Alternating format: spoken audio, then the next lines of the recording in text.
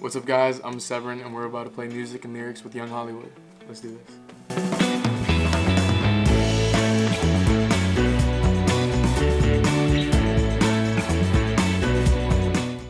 So, the first question is, it's my lyrics. I think it means to explain what the lyrics are. It says, so, I try to run but these feelings don't go away.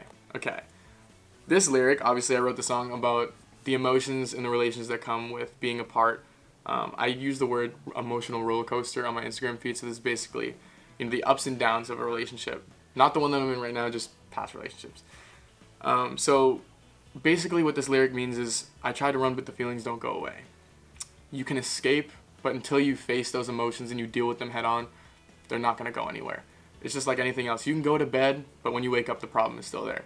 So there's no such thing as running from the problems until you face them and conquer them yourself. So as much as you try to run, the feelings aren't going to go away. That's that. Okay, so I got another question right here. One thing your best friend Zach Lugo said about the music. Word to the man Mitch, I'm going to be a Fair King rock star. So he's been super supportive, so appreciate you, Zach. He wants me to be a rock star. He thinks I'm going to be one, so there's that. We got a big question. Okay, so we got another explain the lyrics. But I'm alright, I'm okay, I'm fine till I see your face. I don't mind, no way you would ever come back to me. This is actually a conversation. Not many people know that. So, it's one person saying, I'm alright, the other person saying, I'm okay, right? You match their energy. It's like, I'm fine till I see your face. You know what I mean? They're fine, but the second they see you, all those emotions come back. I don't mind what they say, no way you would ever come back to me. And that is basically a synopsis of what I once went through, where it was like, you could walk away, like I said, from your emotions, but like no matter once you see them, like I feel like there's a famous quote, I forget where it is, but it's like, someone said their grandma told them this, but it's like, until you can look someone in the eyes and say, I'm fine without you, you're not fine without them.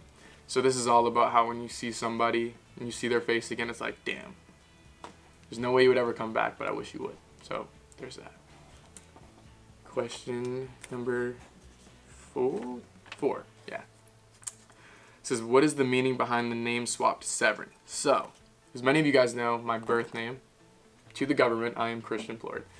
I couldn't use Christian, or I chose not to, I should say, because Christian gives a very religious appeal. Now, as religious as I am, I want to have a mass appeal to the many people that may not be following the same religion that I am. So instead of applying a religious name to them, I use something that my parents almost named me at birth, which is after my great-grandfather, Sevryn. They bounced between Christian and Sevryn at birth, so I figured my almost name will be the birth of a different thing. So Sevryn is my rock star name. Let's go. I got another one. Does being in love help you with writing music? There is nothing more that helps you write music than being in a relationship. Because anything that ever, relationships aren't ever perfect, but, love is worth it and you always work through it. So writing, I think, is one of the most therapeutic things you can do, and sometimes it's the only way you feel understood. So being in love, you can write about all the benefits that being in love, and then some of the troubles, because, you want to make relatable music, and there's always somebody that's facing the same thing as you. So being in love definitely helps me writing music, and as Justin Bieber once said, my girlfriend's my muse. So yeah, there's that. I think we're on question 6, maybe? What is next in your music career?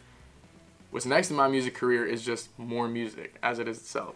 So my first song was more of a rockish song, right? I want to dive into more of the exciting anthem-like punk music, so with my second single, you guys will see that exciting energy that I'm talking about.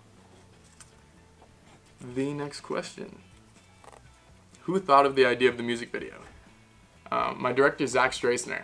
He actually hit me up and he was like, do you have a vision with the song? I was like, yeah, man, obviously the lyrics speak for themselves. It's kind of about a relationship and the thought of a girl. He hit me head on with this big paragraph of an idea of what if you're thinking of one girl and there's one girl at the party, but you're stuck on one girl in your head, and that's kind of where you're bouncing back and forth, and your head's caught in this relationship between two different girls, the one that has you and the one that you're thinking of, but you're trying to stay focused and perform your music. And I was like, you had me there. Write it up.